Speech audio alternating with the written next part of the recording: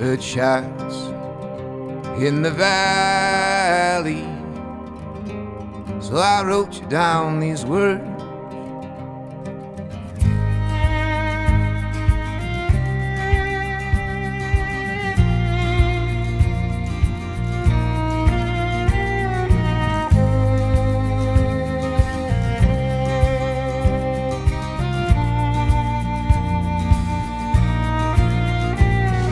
I traveled in the 4th Regiment, my brothers by my side. On Wednesday the 2nd of March 1921, one of the headline events of the Irish War of Independence in Westmeath took place here at Mullingar Railway Station, when forces of the British Crown caught up with one of the IRA's most effective guerrilla leaders. Seán Mac Eoin, the famed Blacksmith of Ballinalee and commandant of the IRA's North Longford flying column, had for so long artfully evaded capture by the authorities, and in the meantime masterminded a series of ambushes against members of the Crown forces. On the 2nd of February 1921, a month before the events here in Mullingar, Mac Eoin and his men attacked a convoy at Clonfin in County Longford, killing 4 members of the Royal Irish Constabulary's Auxiliary Division. It was this sort of devastating activity in what was otherwise a quiet part of Ireland during the War of Independence, which led Mac Eoin to become one of the most wanted men in Ireland. But after a year-long hunt 100 years ago at Mullingar Railway Station, Crown forces finally got their man. Seán Mac Eoin spent the morning of March 2nd, 1921 in Dublin, where he had a meeting with Cathal Brugha, the Dáil's Minister for Defence. Brugha proposed to Mac Eoin that he take a team of men and travel to London to assassinate members of the British cabinet. Mac Eoin's good friend Michael Collins, as president of the Irish Republican Brotherhood, overruled Brugha and told Mac Eoin to return to Longford to continue his activities. No sooner had Mac Eoin boarded the evening mail train to the Midlands than he got straight back to work. Eyeing up a party of soldiers who had entered his carriage, he slipped out of the train and picked up a bottle of whisky. Mac Eoin's plan was simple. He would get the soldiers drunk, and on reaching Edgeworthstown, where members of his North Longford flying column were lying in wait, he would ambush the soldiers, take their weapons from them and take them hostage. Mac Eoin's plan worked well initially. By the time the train reached Killucan, the soldiers were merry and they were enjoying the company of this jolly and suave Irishman. Little did they know who they were sharing a drink with. But Mac Eoin's luck ran out when the train arrived in Mullingar. Unknown to the IRA leader, Crown forces had learned all about Mac Eoin's excursion to Dublin. Not only that, they had managed to foil a plan by the IRA to stop Mac Eoin's train further up the line and to facilitate his escape. When Mac Eoin's train arrived in Mullingar, it pulled into a siding, and he was dismayed to see that on the platform not only was it heaving with police, but also soldiers from 1st Battalion of the East Yorkshire Regiment stationed here in Mullingar Military Barracks.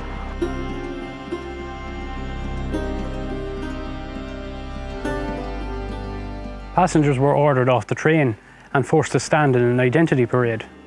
Mac Eoin's last hope at this stage was that the police would not recognise him. His case was helped by the fact that the ranking police officer on the platform, District Inspector John Harrington, was an informant who was working for Michael Collins. Mac Eoin attempted to evade identification by giving a false name, and he probably would have escaped, only for the insistence of an RIC head constable by the name of James Kidd. Kidd recognised Mac Eoin and insisted that Harrington arrest him, otherwise he would report him to his superiors. With the net closing in on him, Mac Eoin had one last trick up his sleeve.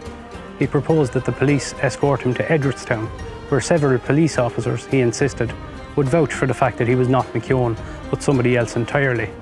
What Mac Eoin really hoped for from this scenario was that his men would come out with all guns blazing and effect his rescue.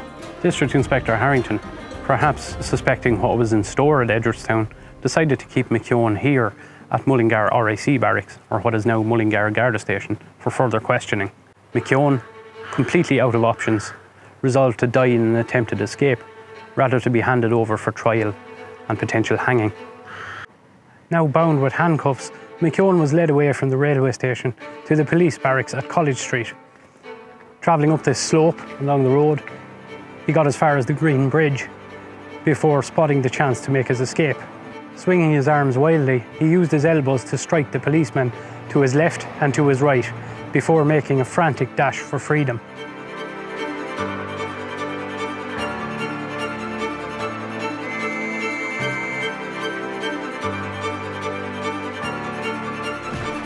Bullets whizzed overhead as the police fired at the escaped prisoner. Mac Eoin then darted down Dominic Street and tried to gain access to a premises known as McDonald's Bakery, but found that it was locked. He then made what he later told the Bureau of Military History was a fatal mistake. Instead of continuing down Dominic Street, where he had the chance of finding a means of escape, he continued into this small side street here, known as Railway Row, past the old Brofels Hotel building, which now houses Coppola's Takeaway and Ladbrokes Bookmakers. Here, Mac Eoin encountered two policemen who were in the vicinity at the time and had heard the commotion on Dominic Street. The two constables pulled their pistols and fired at the approaching Mac Eoin, hitting him in the chest and puncturing his lung. He fell to the ground, coughing up blood, but managed to get to his feet again and continue with his attempted escape. Further down the road, however, he ran out of breath and fell to the ground again, where he was surrounded by police, who he later described as a mob of howling savages. Before being moved to the military barracks and eventually to Mountjoy Jail, Mac Eoin was kept here at the RIC barracks, where he was subjected to some severe treatment by his captors, including a beating with rifle butts. According to Mac Eoin's biographer, Mullingar man Pádraig O'Farrell, the prisoner had a revolver pressed to his head, with Crown forces jeering, "Mac Eoin the murderer, we have got you at last." But for the arrival of District Inspector Harrington, Mac Eoin later recalled, he probably would have died in police custody. Seriously wounded and in danger of death, Mac Eoin was treated by Dr. Patrick Keelan of Greville Street, which is now Oliver Plunkett Street. And Keelan concluded that the bullet, which hit Mac Eoin in the chest, had just barely missed an artery.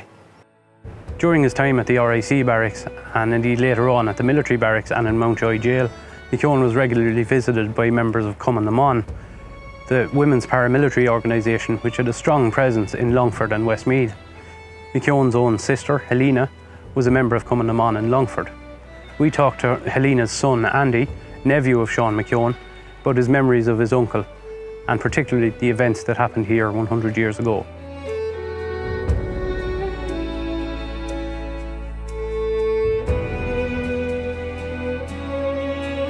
My name is Andy Donoghue. I'm living in Castle Pollard. Originally, I'm from Ballinalee. I'm a nephew of Seán Mac Eoin's. Well, my grandfather and grandmother, of course, were married way back in, I suppose, 1900, because he died in 1913. And, you know, he was only a young man. And so Seán was only a teenager, still a teenager at that stage. But he had to carry on here and support the family, his mother and family, which he did. At that time, a forge was a great asset, you know, and there was plenty of customers. And even fellows going to a fair in Longford, they could call him at all hours of the night and he'd get up and he'd show a horse, you know. And he had that name, you know, he was obliging that way. I remember one Sunday morning I went to Mass with my mother. I came out from the church and I was only 3 or 4 years old at the time. I recognised him, of course, and ran to him. And straight away he picked me up in his arms. And so when I looked across his shoulder, there was people staring at me, you know. But he had a good grip of me, so I wasn't one bit afraid. Well, at Clonfin, of course, he came to unveil the statue, the monument, in honour of his fellow men, you'll see. And I happened to be the officer in charge of the Guard of Honour, and I had the honour and privilege of him inspecting, walking along with him as he inspected the Guard, you see. And so that's one of my dearest and happiest memories, you know. He was hit by a 45, and you know, he says when you're hit by a 45, it's fit to lift you off the ground, because a 45 is almost as thick as your finger, you know. It's only short, it's only about that length, this bit of a thing. It went in, and it just skimmed by his vein, you know, a main artery. And then it went through his lung and punctured it. And that lung collapsed then after that. So for the rest of his days, he only had one lung, you know. The British government said that the people who were elected to Dáil Éireann, they let them out so as that they could go in and negotiate for a settlement unit here, except for Mac Eoin, and he was kept. They didn't release him. But straight away Michael Collins wrote to the paper and complained. So within a few days Mac Eoin was released. So fair dues to Michael Collins, as usual. He stood up for his friends and, you know, no hesitation.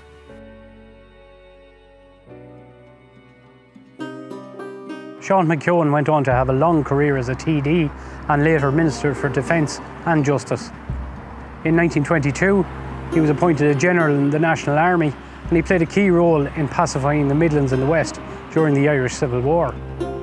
His political career continued well into the 1960s, and in 1945 and 1959, he contested the Irish presidential election. The events of March 1921 lived long in local memory, so much so that in July 1973, when General Seán Mac Eoin died, the Westmeath Examiner featured an account of the incident in an article on its front page.